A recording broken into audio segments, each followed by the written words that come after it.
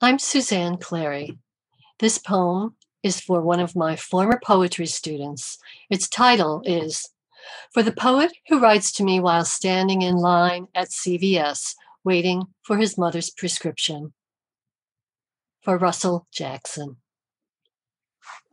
It's nothing that you flat out say, Russell, but your email reminds me that 6 months into pandemic, 5 months into quarantine, CVS remains open 24 hours. Its harsh blue-white light steady, as nothing in nature is steady. Those long fluorescent bulbs still dive-bombing lumens so that midnight is bright as 8 a.m. or 4 a.m. or 2 a.m. or 7:30 p.m. You can see that I struggle to carry one thought to the next these long days. I spend hours on the internet, becoming expert on the height of actors from Hollywood's golden age, on the 25 cutest photos of 4-year-old Princess Charlotte. I now know that Elizabeth Bishop was a bit taller than I am, a bit heavier. Her clothes would be too big for me, as no doubt her shoes. Russell, what is it that supposedly concentrates the mind wonderfully? Samuel Johnson said it in Boswell's biography, which I have never read and never will. I know my limits. Lately, I think that I know little else worth knowing. My only advice for your poems, Russell, wash your hands for as long as it takes to sing Happy Birthday. Did you know that's no longer copyrighted? 5 years ago, U.S. District Court Judge George H. King ruled Happy Birthday is public domain.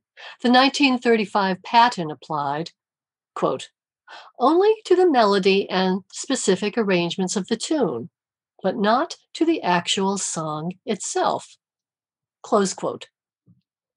When Judge King writes actual song, he means lyrics. But I hear him saying song is something beyond the reach of law, beyond reach of language.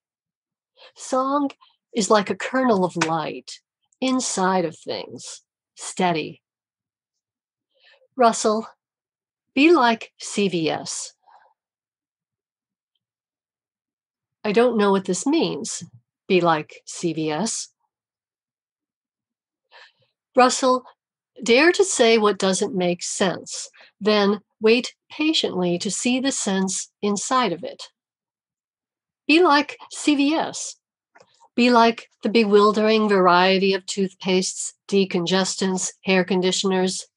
Be like orange Velcro knee braces, like spools of pastel ribbon that hums, pulled across a scissor.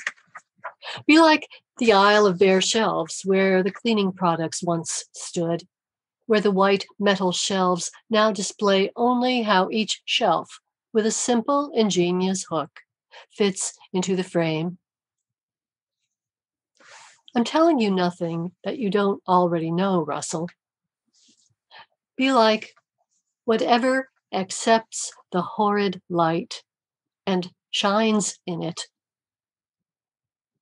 Be like the 8-ounce can of lightly salted cashews for which you are newly willing to pay $12.99 as you stand in line waiting for the blue-gloved hands to hold out to you the small white bag, which is not for you, except in that you are the one who will carry it where it must go. Thank you for listening. For more of my poems and to read more about me, you can visit my website, www.suzanneclearypoet.com.